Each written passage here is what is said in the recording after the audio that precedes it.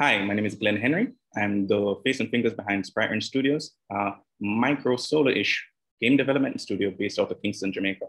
We're dedicated to exploring narratives and interactive media throughout the Caribbean, but specifically here at home in Jamaica.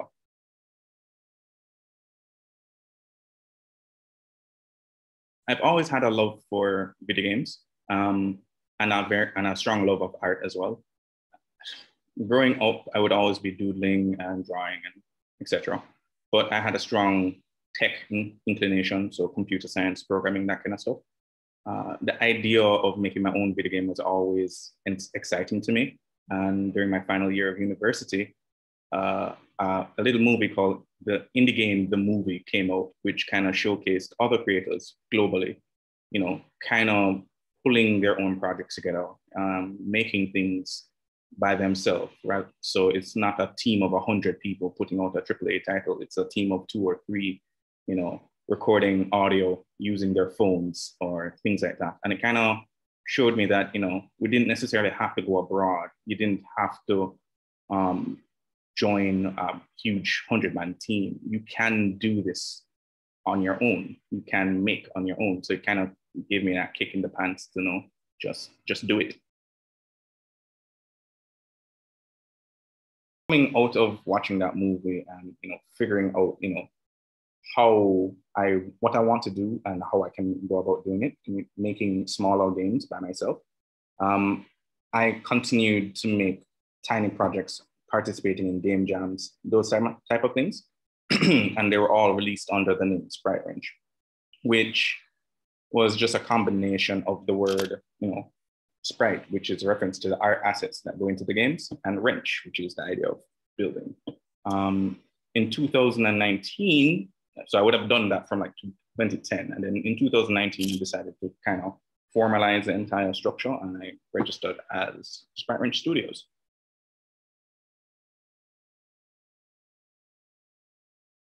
I am the primary technical assets for my projects, as well as the primary creative. So I do all the art, most of the art, and I do most of the programming. So by putting the two together, I'm able to kind of bring my stories to life and allow people to interact with them and, design cool systems and things of that nature. And that is how I've been operating for the time being. And as for what we do specifically, it's making smaller narrative-focused games for PC and mobile.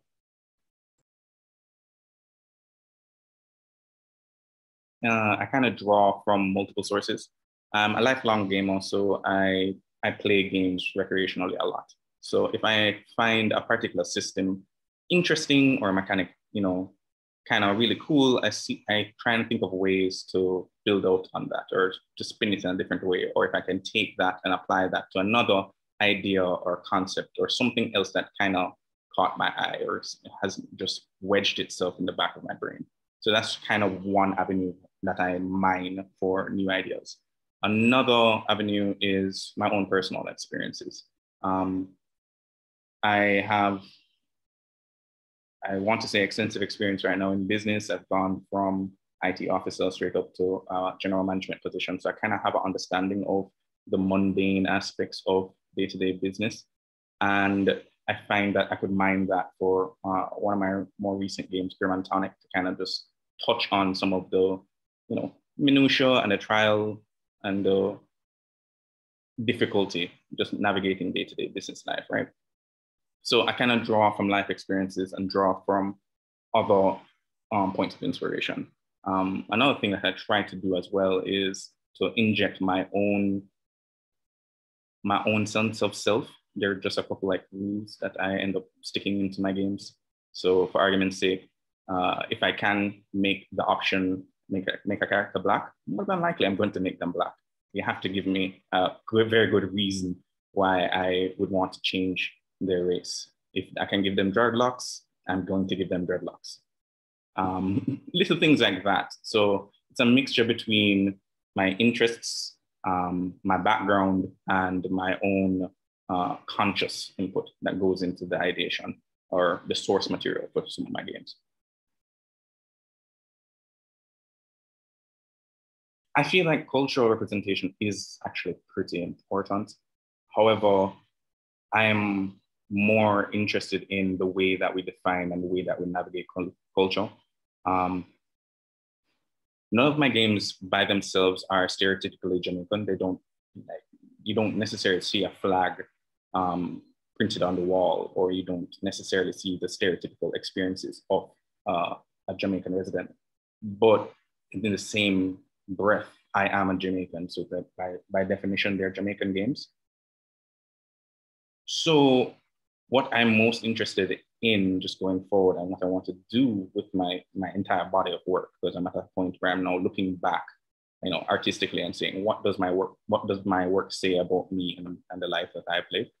And I'm trying to put more of a conscious effort of sharing my own experiences there. So I mentioned, being Black, having dreadlocks, right? In the previous game, Grim and Tonic, there was a random character who was a West Indian immigrant. I've tried to pull on different stories and try to integrate them in, because I want them to have a Jamaican feel. But at the same time, I don't think we generally have a broad understanding of what a Jamaican experience is, because it's a little bit more than, a flag, a little bit more than dreadlocks, and a little bit more than, ackee and saltfish.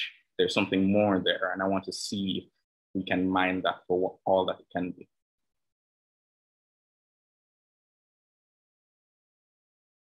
I feel like trying to pin down exactly how I've been innovating feels like a small act of hubris.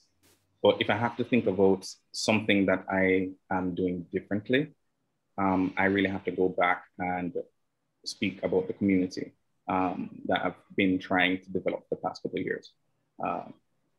The Jamaica Game Development Society has started as a small group of 5 friends, and we've kind of grown into a grassroots group of about 200 people, a Discord server of about 200 people. And one of the main things and the main point of value behind this community is it acts as a hub for sharing ideas, sharing experiences, and sharing knowledge. Because in a lot of ways, Jamaica is kind of lagging behind, especially as it relates to creatives and creative education. We're making strides now, and we're getting the backing that we should have always had. But just those spaces where those people who are creatively inclined can, meet other people like them and try out new ideas, discuss topics, and kind of build out a voice. Those are the hotbeds for where a culture gets defined. Those conversations are where, a community gets developed, and a unique, for lack of a better word, voice gets tempered. And I think that is probably the most, if there's anything I would say that is innovative, it would be definitely that community and being active and helping that community grow.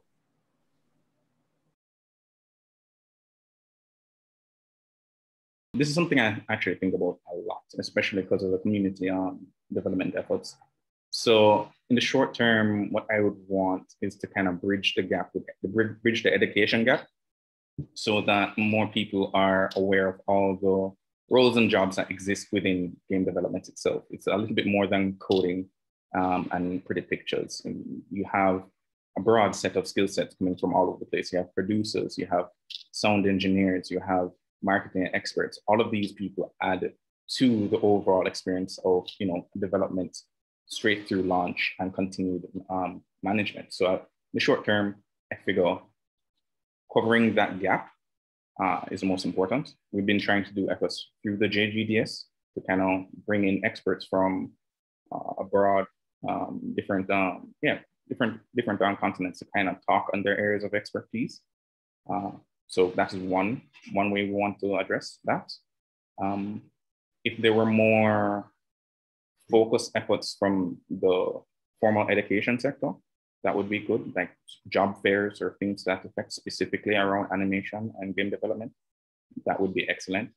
In the long term, what I would love to see are more independent creators coming out, striking out, and being able to sustain themselves completely through their creative output, right?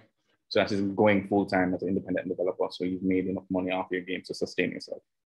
I think this is actually pretty pretty feasible for any developer in Jamaica specifically because of how the dollar works really and truthfully, because you're earning money from all over the world while living in Jamaica.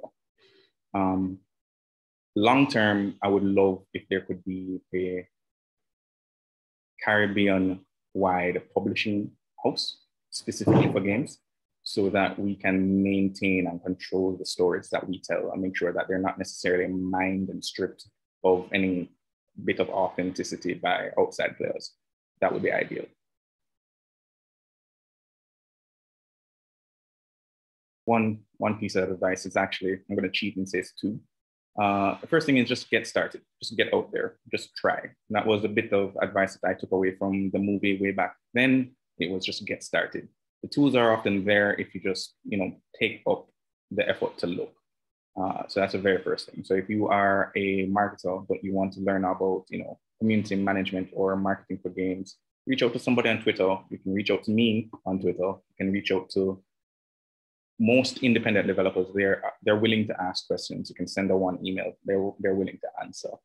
And then the second thing is probably participate in game jams. There are small hackathons that happen annually, monthly, daily. I think there was one that was even hourly, that had an hour-long game jam where you are charged with making a game in an hour. But yeah, just find one, join it, get the experience of carrying an idea from ideation through to finishing, and then repeat that until you kind of find out what part of the process you love the most, and where you can bring the most value. Yeah, I think that's it for me. That's my advice. All right, so shameless plug. I just released Quest My Pocket for Android. It's on the Google Play Store. Search for it, check it out. It's a monster hunting RPG, made homegrown, has a bunch of cute designs in there, and you can go ahead and beat them up and collect resources and make better gear. It's excellent, it's a fun time, check it out. As for where you can find more of my work and more about me, you can check out my website, which is SpriteWrench.com, or you can find me on pretty much all the social media platforms, Twitter, Instagram, everywhere as @SpriteWrench. And if you want to learn more about the Jamaica Game Development Society, check us out at jgds.org.